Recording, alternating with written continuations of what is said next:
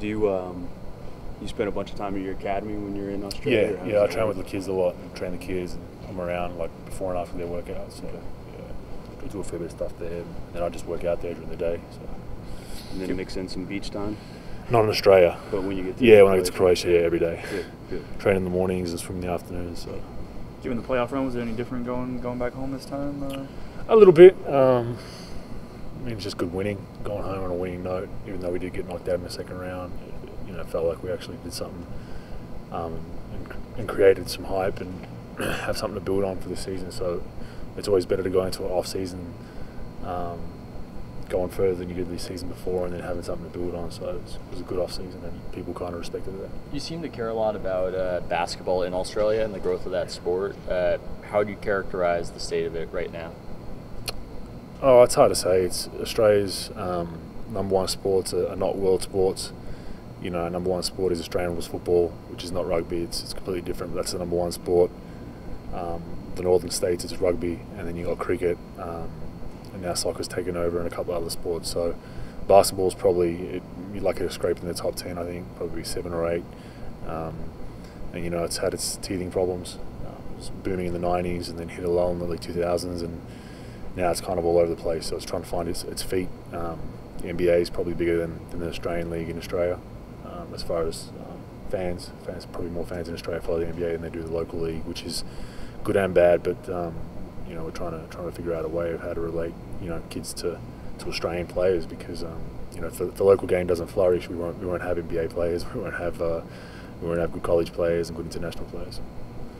Bob talked about the possibility of maybe sending some of the Warrior staff over to see you. Did anybody get over there? Yeah, I know they were all fighting for that assignment. Yeah, well, Johan Wang, who now is our head athletic trainer, he came out to Croatia about 3 weeks ago, to see me work out for about a week. He was there, and was happy with what he saw. He was there for about 5 days, I think, and it was a pretty good trip for him because, like I said, we work out usually at 8 till 12 in the morning, and then go and eat, get some treatment, and then from 3 or 4 in the afternoon till dark we're at the beach, and just swimming and just relaxing. So it was a good time.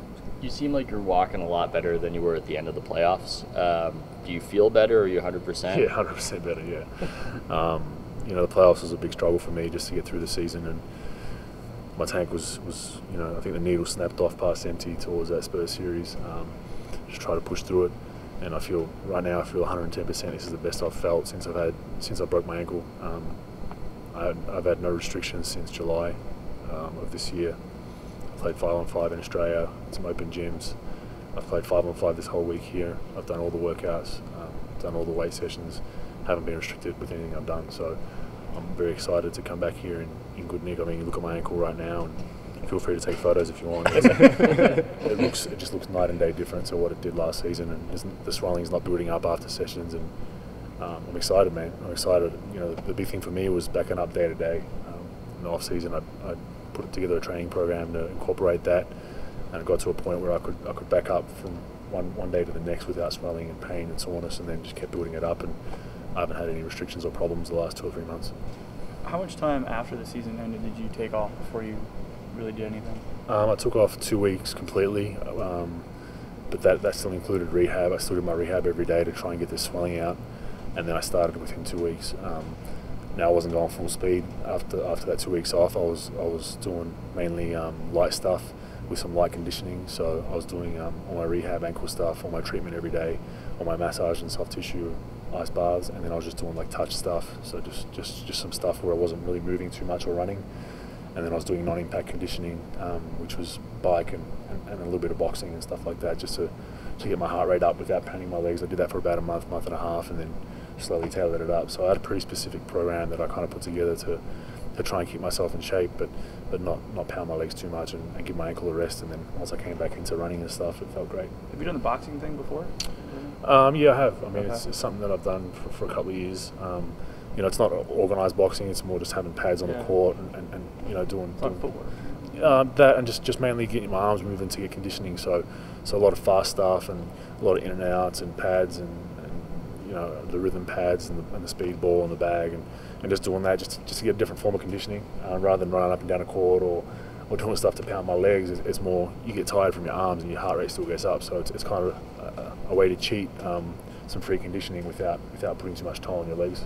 Are you surprised at all how you're feeling after what you put yourself through in the playoffs last year? Yeah, no, I always knew I just needed 2 or 3 months to actually focus on my ankle. You know, I came back from a pretty gruesome injury pretty quickly. I was back on the court within 6 months of the surgery. Looking back now, it's probably a silly thing to do in a way, because it did set me back a little bit, and it was very frustrating mentally and physically. But I was out there. I was part of a team that had great success last season. I'm very, very proud of that. And now I'm excited for the next chapter, which is coming back 100% healthy. How are you mentally? I know last year was a drain on you.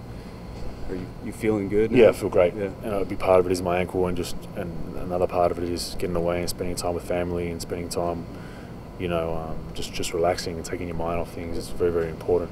So I feel very, very good. This is the best I've felt, as I said, since I broke my ankle. I haven't felt this good.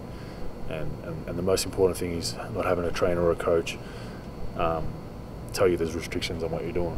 I can come in here whenever I want. I can come in here and do what I want. I can run, I can condition, I can lift, I can shoot, I can play 5-on-5, and no one can tell me like you can only do 1 set or you can only play 20 minutes. I have none of that right now, and I'm not going to have any of that during the season.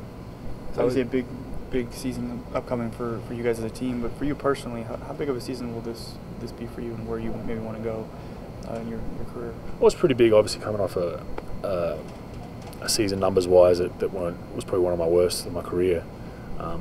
But there's a lot of factors contributing to that, and I'm not too worried about it. I think the team that we have here, I'm very, very excited to be a part of, thankful to be a part of.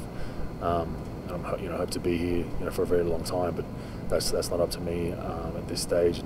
And once we get to that bridge, we'll cross it. But I'm very excited to be part of a team that has a chance to win 50+ games. Who knows? Make another playoff push and go further than we did last season. Big part of that playoff push last year was a huge defensive leap year over year. You guys were just outside the top 10 with Iguodala, with Clay getting better, with Steph getting better, and you being healthy. How good can this defense be? Can you be a top 5 in Indiana, Chicago, that type of defense? I think we can. The number one thing with defensive teams is everyone has to buy in. First and foremost, we are a high-scoring team, so that is our strength. But the reason why we were successful last season wasn't because we're scoring teams. We got stops. We needed to get stops, and that wasn't a trademark of the Warriors probably the last 20 years. So we're very, very adamant that's a focus of what wins games for us. Obviously, having Steph score 50 points is very, very important for us offensively as well, and Clay shooting the ball the way he does, and David Lee getting doubles. But I think defensively is where we win and lose games, because as you guys saw in the playoffs, if you can come down last 3 or 4 minutes and get stops, you got a great chance to win games. And going into the playoffs, a lot of people wouldn't have thought that, if we had 5 or 6 possessions where we didn't score, history would have proven that we would have lost that game. The playoffs, we had that, and we still won those games because we went down the other end and got stops too. So I think we can just get better. For you personally, how does having improved perimeter defense, change the things you're doing? Do you take more risks, less, easier, harder? I'll do the same thing. So I'll encourage Andre and Harrison and Steph and Clay and those guys to even get up their men, put more ball pressure on, because I'm going to be there. They know I'm going to come and help and try to take a charge or block a shot, or even just contest a shot and make the guy hit a tough floater or something. And they know that, so I think it'll help them, especially guys with the length of Iguodala and Harrison that can really get up and cause some problems. I encourage them to do it even more. Are your defensive responsibilities different when the Warriors go small with Barnes at the 4 versus when it's Lee in the power forward slot? Not really. We proved that in the playoffs. I played a role where they didn't really have a shooting big like a lot of teams in the NBA, so I could just plug the middle. Harrison did a great job for us, but Denver didn't really look too much to go to their 4 men too much in the post, because they went small as well with Wilson. But I don't think it'll make too much of a difference for us. I think offensively it's a little different because it spreads the floor with 4 3-point shooters rather than 3. But defensively it's much of a muchness, I think. Where's your offensive game at right now? I know you weren't happy with your touch a little bit last year. Yeah, just rhythm and touch. It feels great right now. I'm moving well. I'm making quick moves now. And last season, I catch the ball on the post and it'd be lumber, bounce, and shoot a hook, because I'm gonna be honest, I couldn't make a quick move off my ankle because I'd literally it'd give out and I'd fall over, and so I try not to do too much. But now I'm back to a point where I can make quick moves and go off the dribble and do those things. Look, I'm not going to be a guy that gets 15, 20 shots on this team. It's just not realistic. Even 10 is probably not realistic on this team, with the weapons that we have. And I don't mind that. I don't mind buying into the system of being the premier defender on this team, controlling the paint, grabbing 10 rebounds, blocking a couple of shots, and just finishing what I have inside.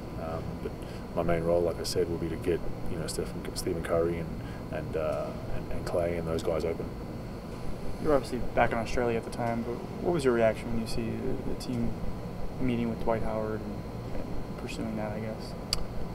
It is what it is. It's a business. First and foremost, you can never get too comfortable in this league. But at the same time, the Warriors obviously haven't had a chance to have a premier or a premier free agent visit them in a number of years. Obviously, we're much of a laughingstock organisation in the past where players wouldn't even consider coming here. So I think it was a step in the right direction from the front office, and probably the reason why they did that. But at the same time, like I said, I didn't take it too personal. I mean, right now Dwight is a better player than I am, obviously. I love going against him and competing and doing that, but he's a how many time All-Star and close to being an MVP a couple of years ago, and he's been to an NBA Finals, so it's one of those things that you can't really take too personal. Did you ever really think that was going to be a possibility now that actually happened?